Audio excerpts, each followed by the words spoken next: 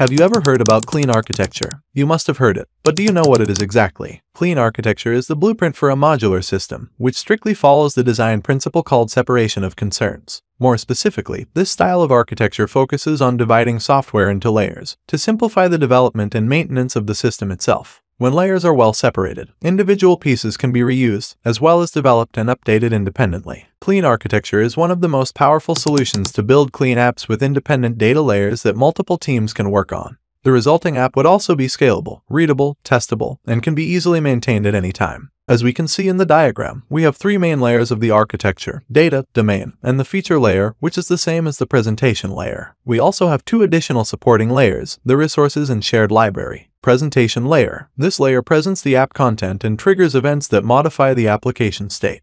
This layer has three parts: pages part, which include application pages; state management part, which contains files related to state management that we use, such as block or riverpod or other state managements; and the widgets parts, which includes all the specific widgets that we use on the pages. Domain layer. Domain layer is the innermost part of the layers and has no dependency on other layers. It contains entities, repository interfaces, and use cases. The domain layer would be written purely in Dart without any Flutter elements. The reason is that the domain should only be concerned with the business logic of the application, not with the implementation details. The entities must be our data types or classes that are used in different parts of our software. Or in other words, we define in our version of Clean that our entities are the objects that can be returned to us or we can send to an API. Repositories and domain layer are abstract classes or contracts, and define the properties and methods that our project will need in a specific feature. Use cases include application-specific business rules. Each event is an interaction of the user with the system, and we can call this a use case, like sign up, login, and other interactions. Use cases are nothing more than a bridge between layers. It's a single call to business logic.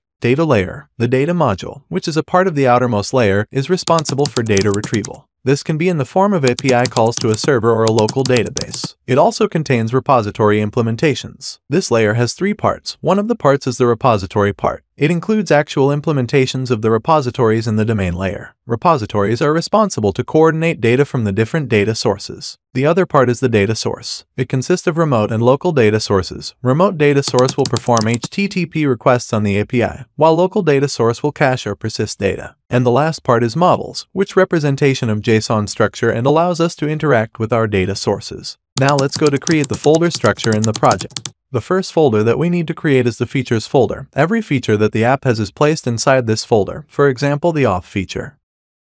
Every feature of the app will be divided into three main layers: presentation, domain, and data layers. So for each feature we have to create these three folders. As we said before, the presentation layer has three parts called pages, state management, for example block, and the widgets part. And also, as I explained, the domain layer has three parts called use cases, entities, and repository. We will create these as well. And finally, we have to create folders for the data layer. In the data layer, we have three parts named repository, data sources, and models. Apart from the features folder, we can have other folders in the project. Usually we have two folders, config and core. In the configs folder, we put project-related configurations such as theme or routes. And in the core folder, we usually pull anything which has to be shared between multiple features into the core folder, such as network, error, util, or use cases. So in general, the structure of the project with clean architecture will be like this, but we may have other folders. But the base structure is like this. In the next videos, we will do many projects with clean architecture, so stay with us, and make sure hit the subscribe button to get next video.